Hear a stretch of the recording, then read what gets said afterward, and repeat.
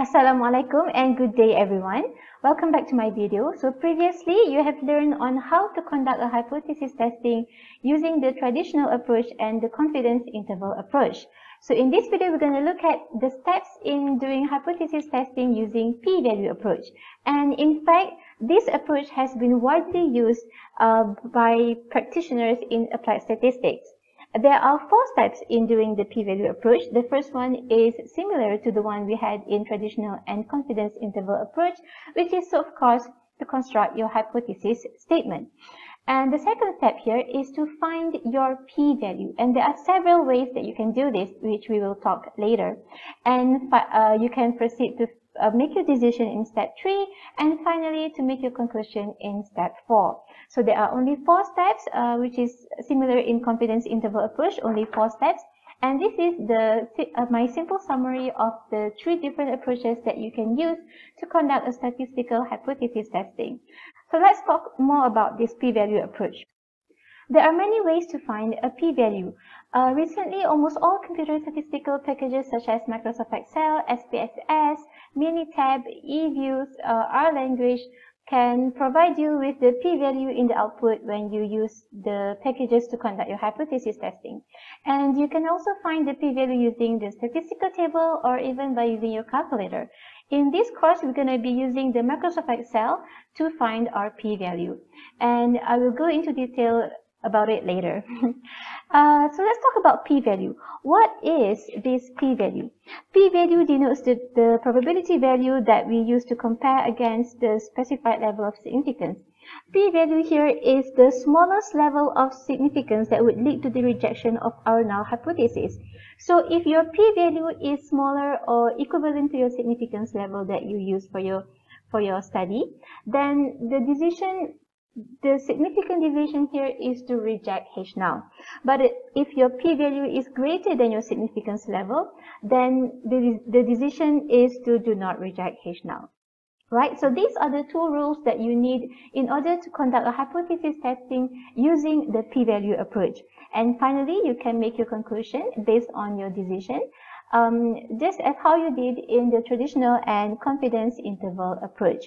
Right, so in this course, in this video, I'm going to show you on how to use Microsoft Excel to find the p-value for hypothesis testing for the case of one population mean, for the case of the differences between 2 population means for both independent and dependent cases, and also for the case of ratio of population variances. So let's go to our first example for today.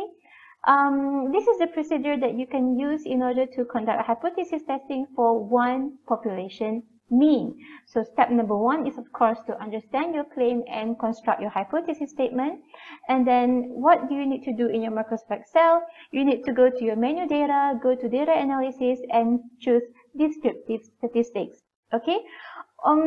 This is how the data analysis is going to look like, and I think I'm going to let you explore this procedure on your own because I'm sure that you are very well versed with technology. Okay, so we're going to use that procedure for this example 3.11. So this is about a petroleum company that wants to buy an additive for the distilled product, and the company estimate the cost of the additive, which is 1 million for 5 tons. And then so they got these different prices from the consultant companies. Okay, but they do estimate that the price would be 1 million. So the question here is, do you think the petroleum company overestimates the cost of the additive? So meaning that, is it true that the 1 million estimation here is actually an overestimation, that the average price prices offered by these consultant companies should be less than the 1 million that was estimated by the petroleum company. So then the instruction here is to analyze the problem by using Microsoft Excel and use the p-value approach. So first you have to construct your hypothesis statement. So from here we understand that the claim here is saying that the average prices offered by the consultant companies should be less than 1 million. Okay, so therefore we have our hypothesis statement. So why don't I write that down here? Right, so mu C should be less than the 1 million estimated. Right, we're saying that the average prices offered by the consultant companies should be less than the estimated value, which is 1 million. So this is 1 million. So this is our claim. By looking at this expression, this claim belongs to H1. There we go. So we're done with our step number 1. 1 million here. This is the claim. Right? So next we need to find the p-value using Microsoft Excel. So this is how your output is going to look like. You will get this, the first part here from using the descriptive statistics in your Microsoft Excel. And then the second part down here is by using some formula that you need to type it in on your own. And this formula actually depends. If your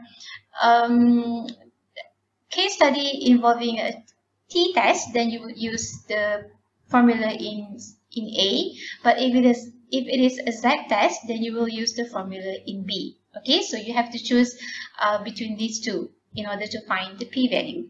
Right, so once you get the p-value here, 0.9706, then we need to make our decision. So let's recall on the two rules of doing decision using p-value approach.